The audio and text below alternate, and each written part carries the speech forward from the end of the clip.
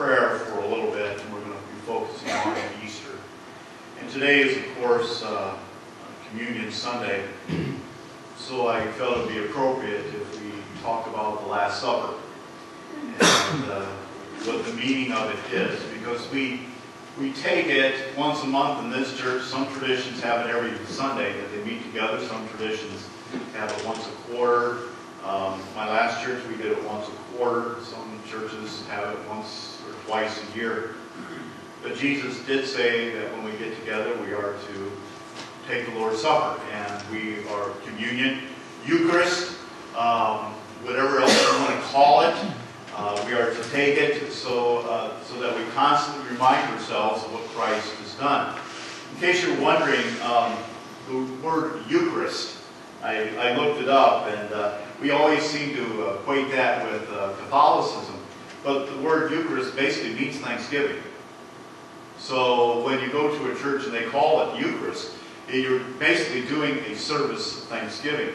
And then I was curious about what another thing meant, matzah. You know, for our Jewish friends, matzah, it means to be made in haste. So when you hear the word, you see I wrote it down here so I remember it, but if you hear matzah bread or matzah balls or something like that, I just like saying that word, matzah, something about that. I think of a chef with a little mustache and I'm going, matzah! But it basically means bread that is made in haste. And it's a remembrance of Israel and Egypt and all that. So what I want to do today is I want to do a little history on communion, and then I want to talk about some of the guidelines in which the Apostle Paul gave regarding communion, because we don't talk about that too much anymore. So if you have your Bibles, I want you to turn to 1 Corinthians chapter 11. We're going to be looking at that today. And many of you know that by the way, kids, if you are filling out the bulletins, you can do so. But I will tell you, I don't know where the basket is, so I might have to look around for it, because we had that musical group here last week, and they might have taken the basket home with them. So right after the services, I'm going to run back there and see if I can't find it for you. If not, we'll find something for you. But anyway, communion. Communion actually started 1,500 years before Jesus was actually born. It was actually the Passover meal that was given. If you remember, it was a meal in which the Israelites were to remember the bondage that they had in Egypt and the fact that God delivered them. And so they were, once a year, they were to gather together as families, and they were to have this meal in which they had unleavened bread, which matzah, in which it recognized the haste in which they were to leave Egypt. And then they also had some other things they were supposed to eat, like the lamb, and they were supposed to drink wine and bitter herbs and all those things. Last year we actually had a Seder meal here in the church. We weren't able to do it this year because schedules didn't quite work out. But we had a Seder meal in which Craig was able to go through the entire meal and explain it to us what it actually meant. But as I said, it started 1,500 years before Jesus was born. It remembered the bondage that the Israelites were in and their deliverance from Egypt, and it was remembered to give thanks to God for their deliverance. Many of us don't understand what it means to be a slave, and when you are in bondage, when there is deliverance, it is a tremendous thing to be free of. The only thing that we can equate it to in our lives now is the bondage of sin. If somebody is bound by sin and now they are freed from it, it is just a tremendous weight that's lifted off of you, because sin is very binding, and it is also takes all the resources that you actually have. Then communion. 1,500 years later, Jesus was with his disciples, and he told them that he eagerly desired to eat this meal with them. Now, I was doing some research this past week, and John MacArthur made this comment. He said, Jesus reigned over the last Passover and instituted the first communion. I want you to think about that.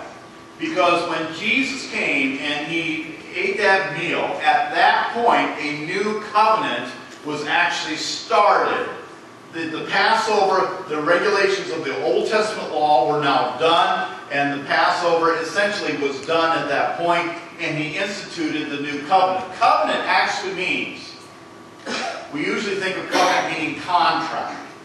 And if you think of contract, you're thinking of someone negotiating back and forth. I will do this for you if you do this for me. I will give you $250,000 for your house, and you will pay me $1,200 or whatever per month back to me. And that's a contract you actually sign. And a lot of times we think of that as a covenant. Somewhat. A covenant is when someone sets the standard and we abide by it. You understand what I mean? There's no negotiating. In other words, Jesus came to this earth, he died on the cross for you, he set up a new covenant, he said, this is the standard by which I have established. You come to this standard versus let's negotiate back and forth. Because if we were negotiating back and forth, what would happen? God, I'll tell you what, I'll just give you my Sundays, but the rest of the week is mine. Oh, you know what, I will just abide by this part of the Bible instead of this part of the Bible, which we're actually seeing in our society right now. A lot of people are actually doing that. We like the fact that for God so loved the world, but we don't like Romans chapter 1 that lists what the sins are. So a covenant actually means an agreement, but it means an agreement by which God has established and we agree by that. So Jesus reigned over the last Passover, instituted the first communion. And once again, it's remembering the bondage that we have in sin. Okay? When Jesus came, he died on the cross and he freed us from the bondage. Not only do we need to have those addictions of sin, but we can also be free from the fear of sin and death. The bread represents, so Jesus took the bread and he broke it. And he said, this is my body which is given to you. The bread represents the deliverance from sin. And deliverance from our own will as well. What? Deliverance from our will? Yeah. What gets us in trouble? Ourselves. Let's be honest, that's what gets us in trouble. Ask Jim when he goes into the jail ministry. How many words I do you hear in the jail? Or me or mine. It's all about me or mine. I have my will, my rights, my way, and don't you dare tell me what to do. And we're also seeing that in the church. We're actually seeing that tremendous in the society right now. Don't you dare tell me what to do. Don't you dare tell me what to do. You're intolerant church. So, the bread represents the body. It represents deliverance from sin and deliverance from our own will. The cup actually represents the cross. Because life had to be given so that we could live. A life that is of greater value than what we are. And so Jesus came to this earth, never sinned, died on the cross for us. So we have these two elements. You have the body, you have the blood. You have the cup of the vine, and then you have the bread. Now, someone says, why don't we drink wine in the church? Well, there's a couple of things. Jesus said the cup of the vine. And he did say the cup of the wine. So I think he gave us some latitude in those areas. So grape juice is actually the cup of the vine. We also come from a tradition of temperance. And John Wesley, way back in the 1700s, when he was going into the bars and he was saving people, he asked himself this question: why should I take communion when I have someone who's an alcoholic and I give them alcohol? So that's why some of that has changed a little bit. It's still within it. Maybe it's the fruit of the vine. But does it mean that it's wrong that we take communion that's grapefruit? No. Does it mean it's wrong that we have some traditions that's actual wine? No, I don't believe it is wrong.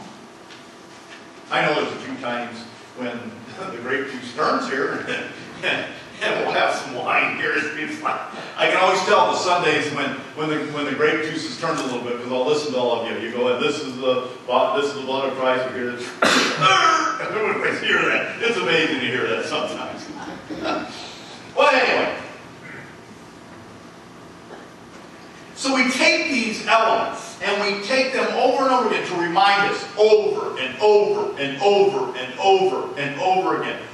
what Jesus has done for us, constantly, over and over again. And we need to be reminded of that. Over and over again. It's just like the stars and the stripes. What do the stars and the stripes represent? The flag. Lady Liberty. What does that represent? The liberty we have in this nation. Or how about the Pledge of Allegiance? It's over and over and over, and it's just ingraining in our hearts and our mind what these things represent. The body and the blood of Christ, represented by the Matzah and the cup. So now we have, it's been instituted by Jesus. Now the church is starting to celebrate. And now we have this church called Corinth that is meeting together. Corinth was an interesting city. It was at that time it was really close to the seaport. It's not a seaport city, and if you know that when there's military bases and seaports around in there, it's usually a place that a lot of things happen in those areas. I remember when David was in basic training, he said, whatever you do, don't get a hotel at Fort Benning on this street. Because if you do, you're going to stay in your room at night. Okay? So, Corinth was one of those cities. And so you had the church that was established by Paul in Corinth. Paul had left, and then some weird things were happening in the Corinthian church. That basically the church was in turmoil. There was lack of tolerance for each other and everything else. But what was happening was that the Corinthian church would get mad, so they'd take each other to court. So there's lawsuits that were happening within the court. You had a man that was sleeping with his mother or stepmother in the church, and they were celebrating that, saying, oh, we're so tolerant of that. The Lord's Supper had turned into a party, because what they were doing is it turned into a banquet, or it turned into a potluck, where people would bring in their food. But what would happen is this side of the church would eat with me, and you guys would go hungry.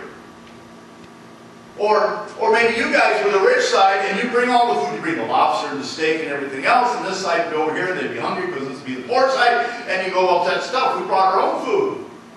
And so they were celebrating the Lord's Supper, and it turned into a feast of dissension.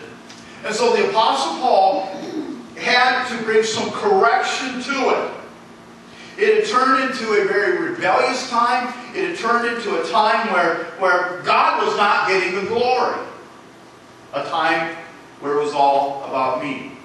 So the Apostle Paul comes and he says, what I hear is happening, I am not proud of you. I am ashamed. Because when you come together with the Lord's Supper, there is dissension.